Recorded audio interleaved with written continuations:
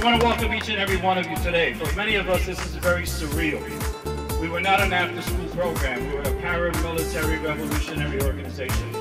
And every time we put that beret on, we put our lives on the line. So I'd like each and every one of you here today to represent one of those young lords that are no longer with us.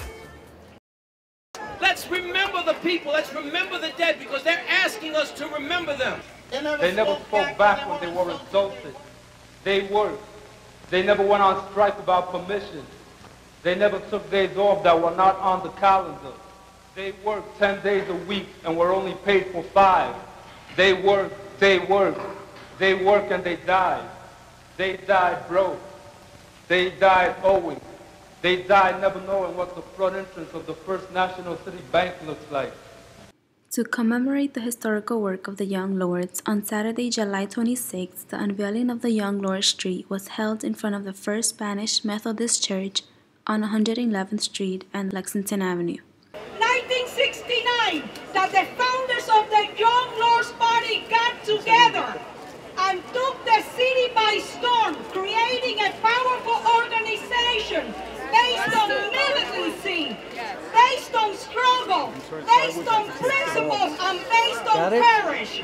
And this church here symbolizes that struggle.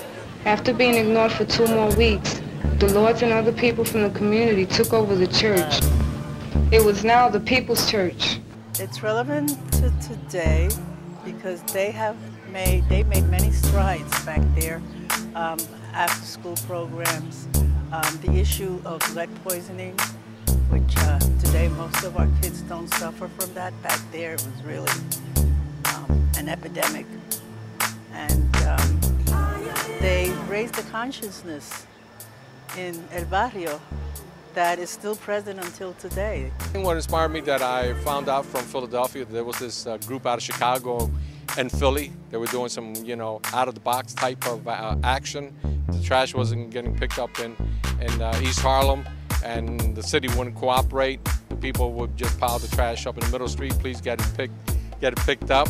So the Young Lords set an example that it takes a lot of courage to do some of the things that we did.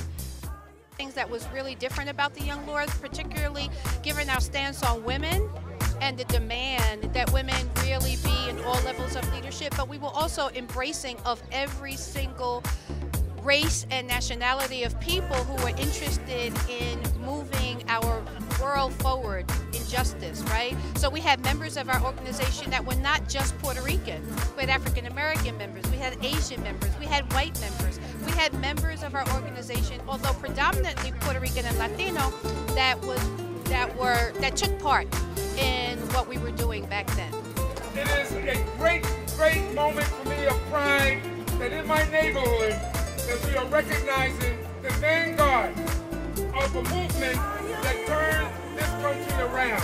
But the Young Lords were able to show a lot of courage and to go on ahead and encourage our people to use their courage to fight for their rights. And I think that's our biggest contribution.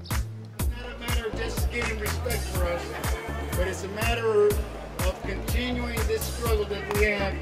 They're legitimizing the fact that we are a colony and that we are fighting for liberation for our people.